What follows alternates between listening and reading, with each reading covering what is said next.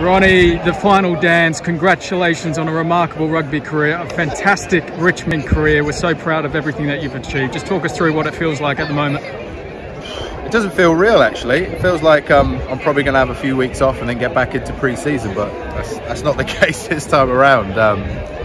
It's been a long career. I've been pretty blessed with not getting injured that often and played a lot of rugby. And it's nice to it's come around in a full circle. It's nice to finish off at Ealing, where I played 97 caps here as well. So no, it's been great. I've loved my career. I've met some amazing people, some really good clubs, amazing fans too, and yeah, it's nice to finish on a high on a sunny day.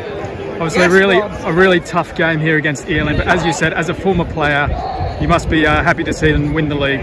It is. You know, I joined them a long time ago, back in National 2, and it's brilliant to see them grow. I mean, even the standards, it's looking brilliant around here. So no, credit to the guys. They've built up the team for a long time, and I think they've deserved it. They're showing it for the past few years that they're top of this league for sure, and hopefully, you know, fingers crossed, they might be able to get that promotion at some point.